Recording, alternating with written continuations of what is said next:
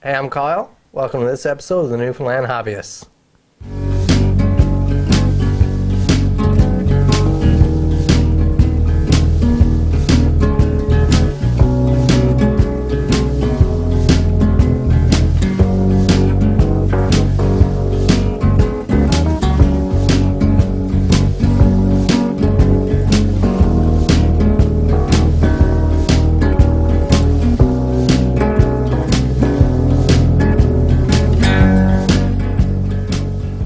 So today we've got a really special episode on the show, and continuing with the series on hand tools, we're going to be building a hand tool woodworking project. This is going to be a keepsake box for my little daughter here. This is my daughter.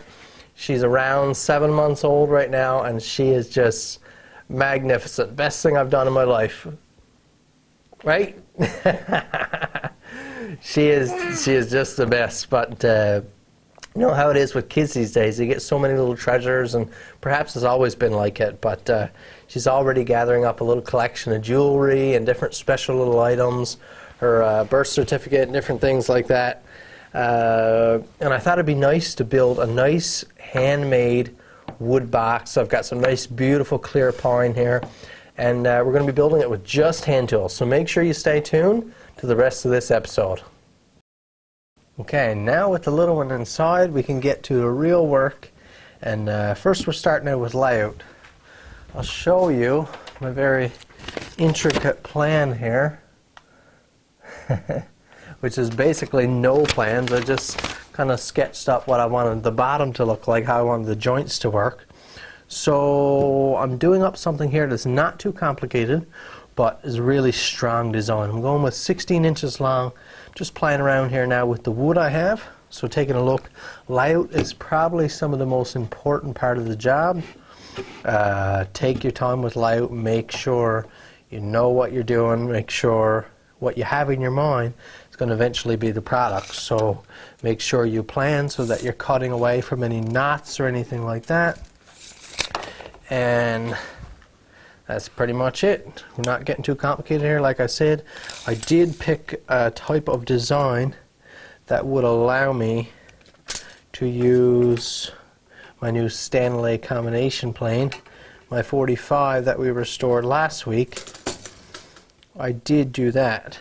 I mark my lines with a knife because a knife is so much more precise. A pencil is a job to keep it real sharp, and it leaves a real wide line. A knife leaves a super fine line, just like that.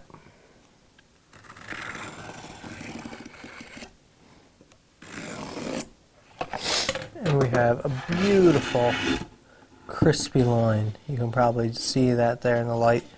Just lovely. So now with our bit of marking done, we can go ahead, throw this in the soft-jawed vise, and start making a couple cuts. I'm going to use this beautiful vintage panel saw here.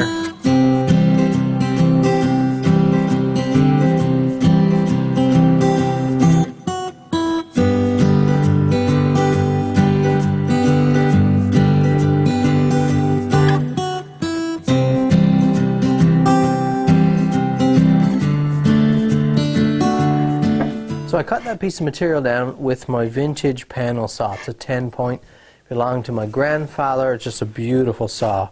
I cut down about between a 1/16 and an 1/8 of an inch to my line, just because I like planing right up to my line so I don't get as much tear out from the fibers and whatnot.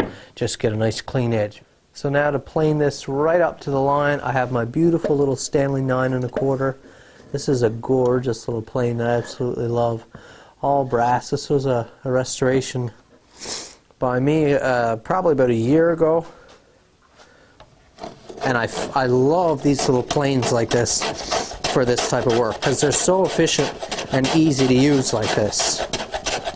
I'll just set my cut nice and shallow, and by doing it this way we'll end up with a perfect edge when we're done. Just set my iron out a little bit more.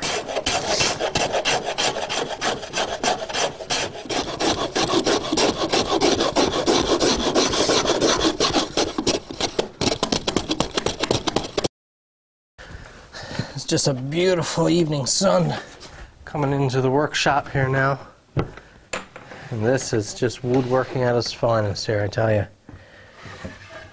So the whole idea I'm trying to accomplish here is that I have the two sides of my box, and I want the bottom let into the sides in something that's called a dado or a notch, just up maybe a ½ inch or so from the bottom.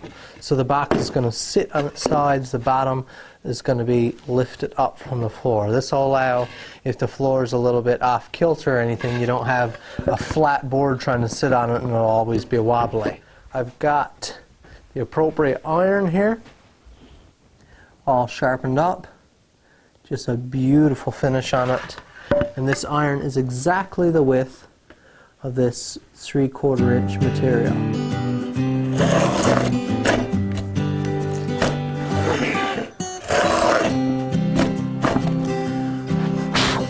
I think I'm against the grain for starters.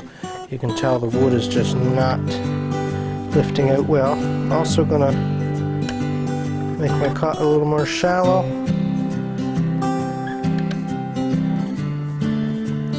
Let's try that.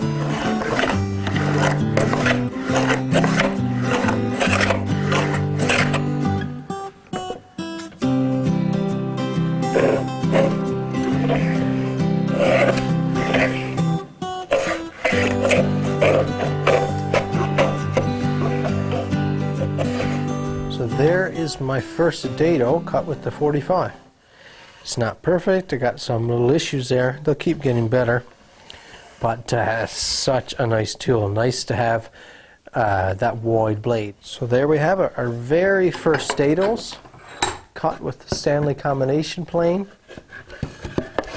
These will meet just like this. You see we have our nice groove there, and our bottom will be glued up into these notches. So this is an awesome feature. I built a couple boxes like this now. It's how I did the bottom in my tool tote.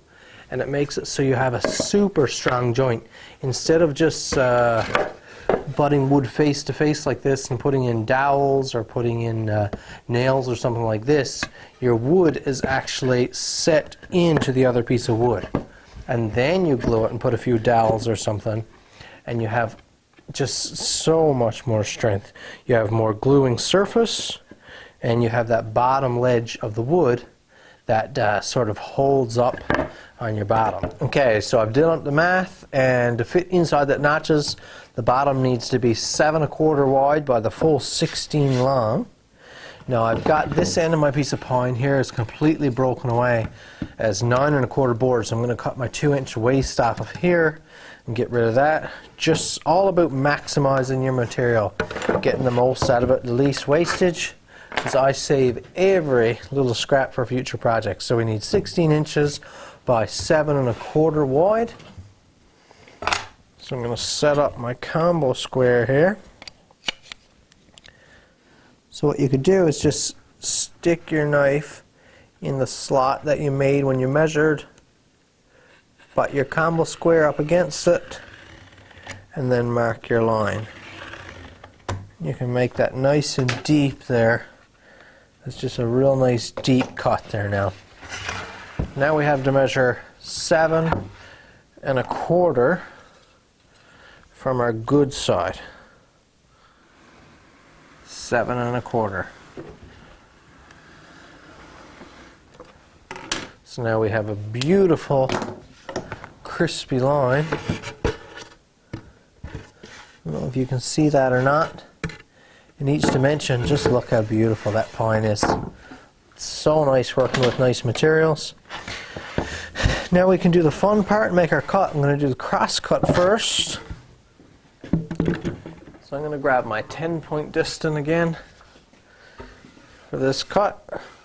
We're doing the cross cut. Now again, make sure you're cutting on the waist side of your line, not on the keeper side of your line. I'm giving that 16th again.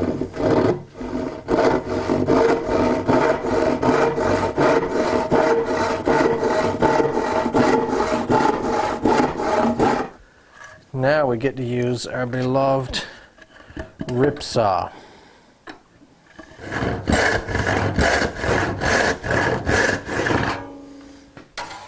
you can see that it cuts extremely fast. It's a really heavy tooth saw.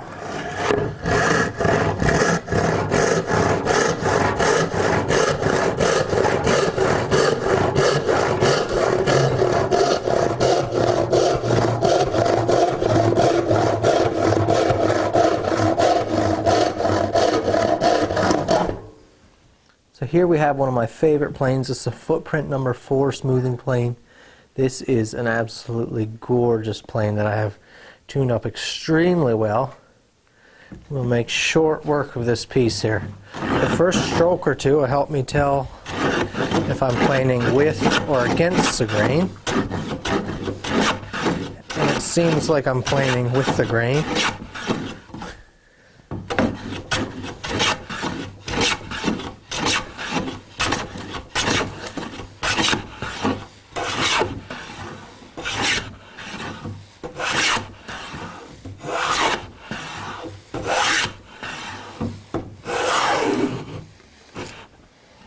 So there it is. When you get that full equal width stroke all the way along your board, you know you have a nice cut. Check your square.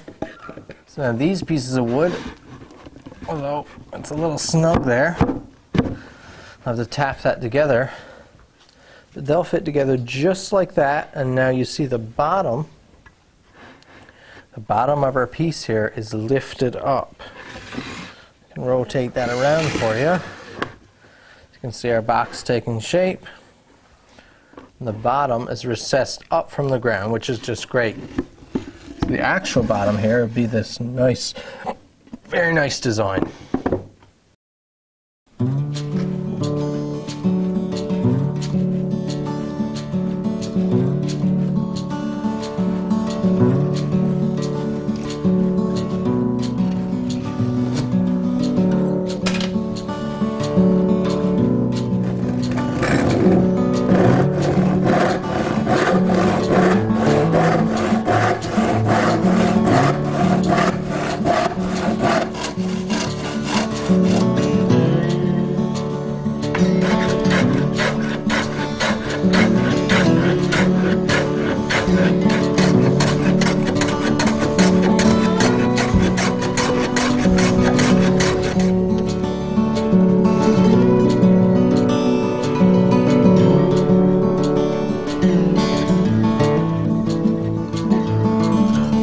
Okay, we are making some real progress here.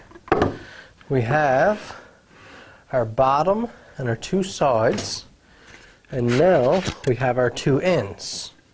Now I have something special planned for the ends, which is the most intricate part of the project. So right now I've got it all cut, so these ends are just butting up against here, and everything looks great. It fits lovely, and I've got, you see, the top is going to fit down between these ends, so everything is kind of going to be tucked inside of this here. What I'm planning on doing is recessing this entire shape here into the end. So I'm going to trace this shape out, and then I'm going to show you what lovely hand tools I have here that I can do this with. The main reason I'm doing this is because I have my Stanley 71.5 that I really want to play with. This is a really special tool to me, and I want to be able to really implement it nice on this project. So that's what I'm going to do, and I think it's something that's going to add a little bit of specialness to this box, make it a little more intricate, and I think it'll add to the overall design. So that's what I'm going to do now. So what I'm doing now is I've got my box laid here on its end. Everything is marked, so I know that which end matches, which side is bottom, which is up, and so on. So now I've got it in place, and I'm just going to trace around what I need to cut out later. So everything is set up just where it should be. I'm just going to make a few marks with my knife. So we've got this seam here,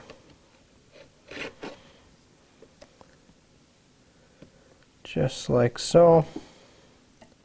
So there it is, all marked out. Now we can use the fun tools. So here is a quite rare and absolutely fantastic Stanley router plane. This is a 71.5. This little blade here protrudes through the bottom of the plane, and it's wonderful for stuff like this because you can set it up and you can get perfectly deep gaps, and you can stop with them. Look at that little curl of wood it just took off. How brilliant is that? You want a fun tool for a little kid to learn hand tool woodworking? This is the one. Super safe and so much fun to use. So I'll just work the plane right up next to the knife cut that I already put in. And these are really precise. They're easy to maneuver, so you can get just the perfect cut. It's not a struggle, it's not difficult. You can see that we can recess right up to the line.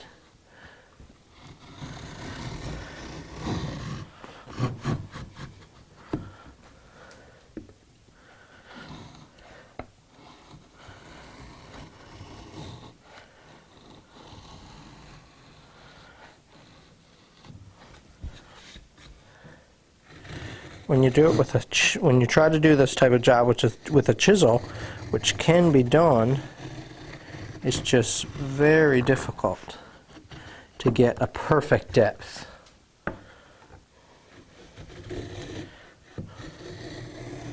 So again, working on my skills, trying to stay within that line. Not an easy thing to do. If you take your time, not impossible.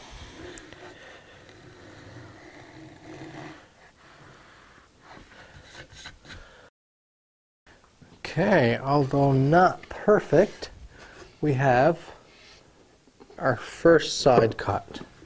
And in my opinion, it turned out pretty great. It's nice when your ideas work out. So here's what we cut. It's not super clean. There are a few places where I made a couple little mistakes with the router plane, but it's not a big deal, especially when the wood glue gets in there and we get everything put together. It won't be a big deal. Definitely won't affect function. You'll just see a few little things. This tool is just so satisfying to use. It's amazing. See, we can move a little quicker there now because we're starting to get a little edge.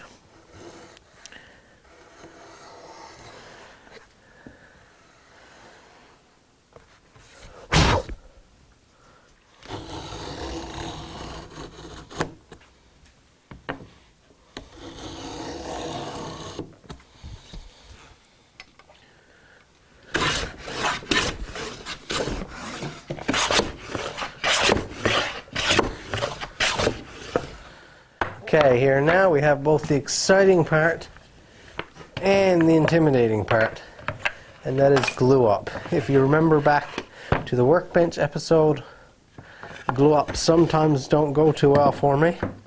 So ever since that, it's kind of scared me, but I'll get over it. Just got some Elmer's carpenter glue. Nothing fancy, nothing too expensive.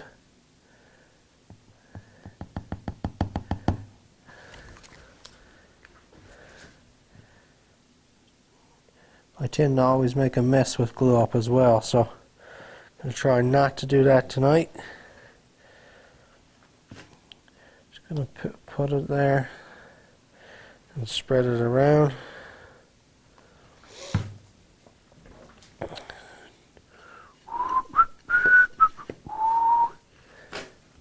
Don't think you'll regret it. So I'm going to seat these joints here now. One and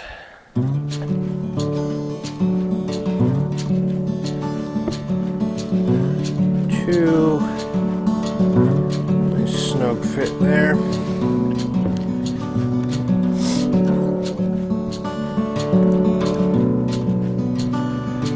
this way. See if we can get it this way.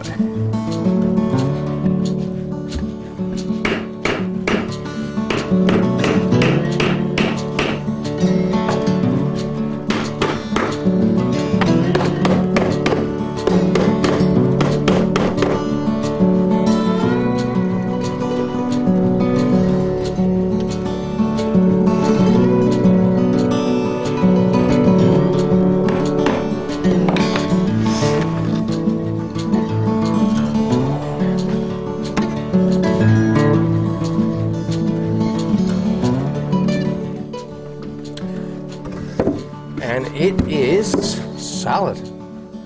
Solid as can be. Looks great. It's turning out just like I wanted.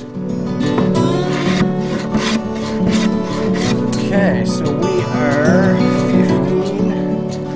15. Got to cut into one of my nice big pieces here, but that's fine. I'll remember to choose the cleanest edge.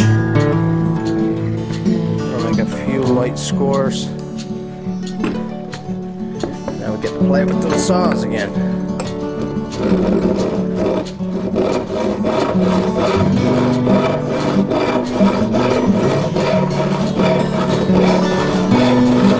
This was side facing me, so you don't usually get as much tear.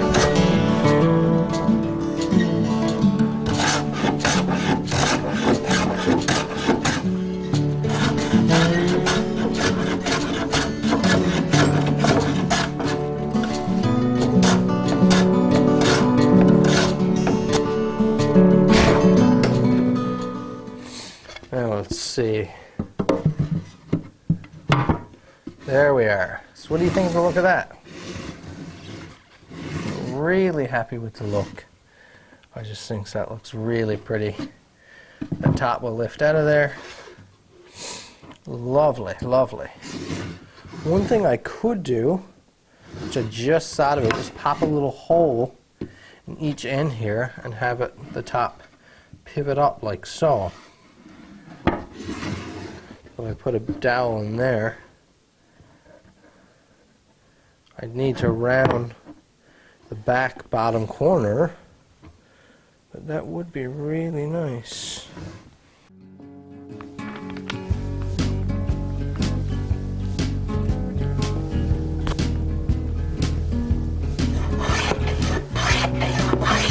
So we have a little bit of material to remove.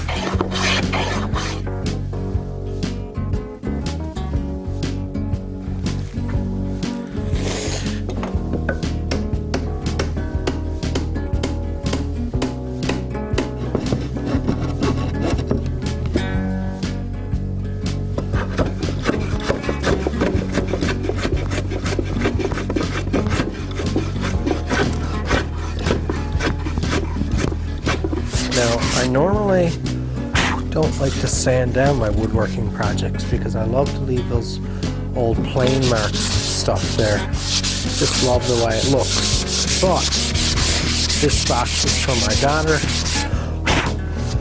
and if she happens to be digging in this box at some point, I do not want any splintery edges or anything that can catch her fair little skin. So here we have it here, our solid pine, handcrafted with hand tools pine box. A beautiful keepsake box that I've been meaning to build for a while, and now it's all done for my little daughter to grow up and to keep all her little treasures in over the years. So when she gets older, they can all be kept in one place and she can have them and appreciate them. I'm really happy with how this turned out, really proud of it. There's nothing fancy here. Most people could probably tackle a project like this. It's a nice way to spend a few hours. It was nice to get back and do a little bit of woodworking again. It's a hobby I haven't touched for a while, but it's a lot of fun. This box sits fairly heavy, although not too bad. Pine is not too bad in weight, but it is all solid material. The lid opens and closes perfectly. Very small gaps throughout this box. Just really proud of it, like I said. Thanks for watching. I hope you really liked this episode. If you'd like to see more material like this, head over to my YouTube channel. So let's go to youtube.com and search my name, Kyle Noseworthy. you'll find my channel, the first one that comes up. Lots more content like this. If you want to get in contact with me, head over to facebook.com and search Kyle Noseworthy-Weeder fan. You'll find my channel page there, and you'll be able to get in contact with me. That's it for this week. I hope you really enjoyed it. Next week is a season finale, and you will not want to miss it. It's going to be a fantastic episode, so make sure you tune in next week to the Newfoundland Hobbyist.